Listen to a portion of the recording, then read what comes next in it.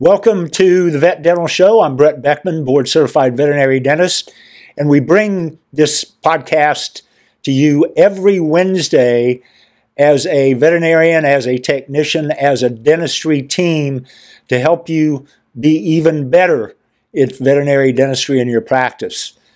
We're sponsored and partnered today with the Veterinary Dental Practitioner Program. If you're interested in being among the best anywhere in general practice as a team in veterinary dentistry, I invite you to request an invitation. Let's go to ivdi.org/INV, like invitation, first three letters INV. So IVDI, International Veterinary Dentistry Institute, ivdi.org/INV, and we'll get you the information that you need. Heather, how brittle are those hypoplastic teeth? So we saw those changes in this case where we've got disruption of the normal enamel. The enamel in many cases is decreased in its calcification level. It comes off of the tooth when we clean, which is part of the treatment. And in that, they are more brittle, and they can be super brittle where there is trauma to those teeth from other things like chewing bones before we see them, especially in a young patient, and they fracture. So the pulp cavity in young patients, if you've been with us for a while and you're through 12 of these cases in the case workshop, you know that indeed there are circumstances where you have a young patient and you have this where you look at the x-ray and the x-ray evidence of the pulp cavity diameter is huge, and that occurs with young patients in any respect. But if you look at that radiograph, you notice how thin that dentin is around the pulp cavity, which extends into the crown. So if you compromise it with the decrease in enamel calcification, decrease in enamel quantity, then you're down to dentin or deeper, and that makes that tooth very susceptible to fracture. And add to that a young patient chewing bones, and then you've got a scenario for potential fracture of that tooth. So that does happen, and they are brittle, if you use that term, Heather. They are. I don't know that they're more brittle per se, as far as that term goes, but that's a good way to kind of describe them. But they are more prone to fracture because the calcification component of that enamel is missing or compromised, and so they're not as hard. The teeth are softer because you're down to dentin. They're more likely to be disrupted from fracture. Allison Marie, during extraction, is it common to have these teeth fracture? I assume they're friable. Are there special types of tools for the extractions? And kind of a similar question, but the more specific part of that is it common to have the teeth fracture when you extract them? And the crown might, which is not a big deal. We don't really have a lot of opportunity to extract these because we can restore a lot of them. Many of them that come to us are not compromised yet. We get them less than a year of age. We do the restorations. We do the treatment, which you have seen in the workshop and see how we do that, and we've described that, so we won't go into that here. But you've seen how we approach those, and so we get them young. Ideally, we come back and we re-radiograph, and so that's when we tell if we need to extract. And very commonly we don't run into that because we get them in time and the pulp is still viable. So Haley Arola, I believe is how to pronounce your last name, Haley. Is there a post X-ray of this, and how much viable bone was touched during removal of the removal of the non-viable tooth? I assume.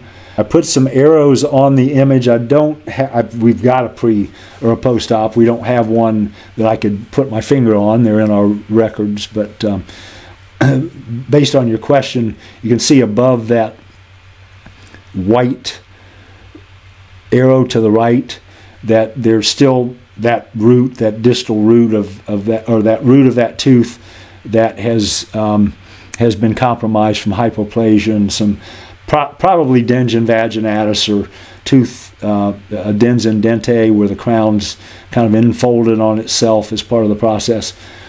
And then you've got that area that we pointed to with a blue arrow, that's necrosis or osteomyelitis or both.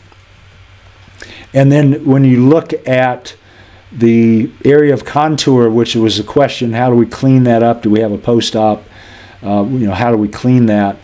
The extent of that right, middle, and left arrow apically is where we essentially would have cleaned that up and removed bone and made that just a nice smooth area that is that has bone adjacent to that tooth to the right, the premolar to the right, and has bone caudal to it. And so that cup will fill with bone and be replaced within 4 to 6 weeks after we remove the diseased bone and leave that defect there, that cup of a defect. It's got walls there, so it will form, we can form a blood clot in there, suture back, and you will get that, that luxury of having bone form back in that defect. So what nutritional deficiency can cause enamel defects? And nutritional deficiency in general could definitely cause enamel changes.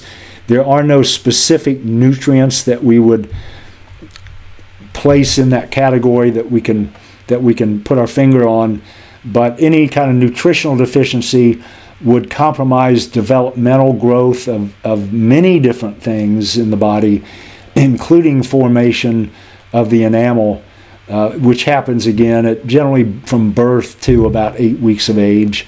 That enamel is forming, and that's when we get that enamel hypoplasia that's generalized. If it's a traumatic hypoplasia or a what we call a regional, not diffuse involvement of teeth, then that can happen up to 12 weeks of age or so, maybe as much as 16, but generally between birth and 12 weeks of age is when we expect to see that. So looking at that from a deficiency standpoint, anything nutritionally that you see in that time frame of 0 to 8 weeks specifically could cause some changes and result in enamel defects or hypoplasia. Kathleen, in this case, similar to what we would expect to see with in utero distemper viral infection. Is this associated with fever in the mother that results in the defect? And generally the distemper is in the dog itself. It's not necessarily in utero. It's in the dog itself when the enamel's forming after the mother gives birth to it.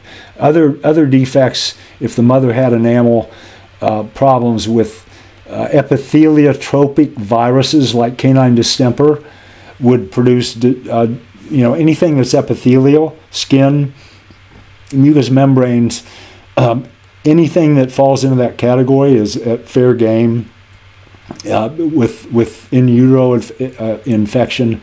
But the majority of these we can attribute to some rise in body temperature, some inflammatory process that causes a rise in body temperature, kills the ameloblast that produce the enamel, or the odontoblasts that produce the dentin at birth to that 8-week period. So the distemper happens, or the rise in temperature, or the epitheliotropic virus, more specifically in cases of distemper, cause this. Now, we as practitioners long ago, when distemper was a thing, when we saw it a lot in unvaccinated dogs, this happened a lot. But now, with the fact that we've got education for clients, we've got veterinarians that know that and have, for years known that distemper is a problem, vaccinated against it. We just don't see this very often. And if we do, patient's probably been vaccinated and probably has not had distemper. The histories are pretty significant that they've been vaccinated. So there's a good chance that the problem is not necessarily distemper, unless it happened shortly before these guys were born from an enamel standpoint. Otherwise, they have other defects. If we have any rise in temperature during that formation of enamel, those are the culprits, and that usually goes undetected. I think that was another question that we had. When does this happen, and when do clients see when the insult happens? Are the patients sick? Usually they're not, and especially for the focal hypoplasia, where it's trauma from litter mates, they're not going to see that. They're not going to know why or when that happened. So hopefully I didn't get off on too many tangents there. And there's your there's another similar question: how long does it take a fever? I don't know the answer to that. I don't think anybody knows the answer to that, for them to have hypoplasia to occur. And actually, when I'm thinking about that question now, I do remember seeing something recently where it was in humans thought to be maybe even a couple of days of fever, but I'm not sure on that. But I don't think anybody knows, especially for dogs or cats, and this does occur in cats too, and can.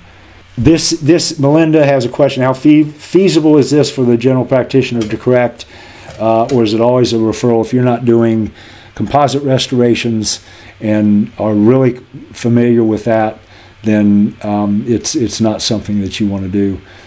Way too time consuming. I generally don't do these in one go. If this is a generalized enamel hypoplasia, then many times I'm going to do these in 2 sessions, because it's a couple hours worth of very tedious work, and 4 hours is a lot of time to spend doing this. So it's something where you get fatigued, and it's better not to do it if it's like that. I can do extractions for 3 hours, but I could do this for 3 hours. But if I get into extractions for a couple hours and I've got a couple hours left, that means it's a super hard case to take 2 hours to not finish.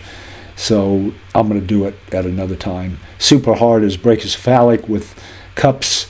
That's going to take 2 hours per side, 2.5 hours per side, something like that. If a client, Kevin Kirk, if the client will not do restorations, it's best to monitor them radiographically or extract.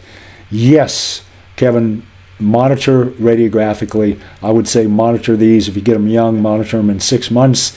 Again, at 12 months, 18 months, somewhere in that range. And Cindy, do these dogs show any increased sensitivity or oral pain? Usually they don't, but sometimes they do, where they're reluctant to eat, and they do show signs where they're uncomfortable, but they're probably not going to show it.